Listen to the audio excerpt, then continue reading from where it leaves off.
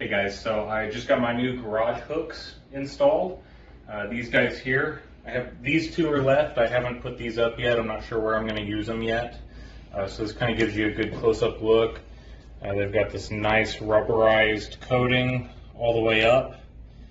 And then the bracket, let me show you how that mounts. It does come with all the mounting hardware. It comes with lots of different wall anchors.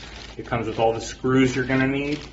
And then it also comes with these reinforcement brackets to make these hooks extra strong. So when you hang this on the wall, you're going to take your bracket and line it up like that, and then run your screws through that. And that's going to give this bar extra support here. And so you can see we've done that on all these.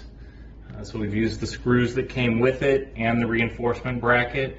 And I've put it directly into solid wood, so these hooks can hold a lot of weight. Each hook is rated a little bit different, but I think on average they can hold about 80 pounds each, so that's really cool. These are the three shortest bracket ones, and then here's a longer, like a medium size, and I've got multiple tools hung on it. And then up above, we've got our two longest brackets, and I've got my ladder hung on this, and I really like how the dual hooks are spaced to where I can put one of the rungs of the ladder right between it, so this thing isn't going to be shifting around on the wall. So really handy set of hooks. I'm probably going to go back and get another set so I can hang up all of my tools. Very satisfied with these. They seem like they're very heavy duty and very high quality hooks.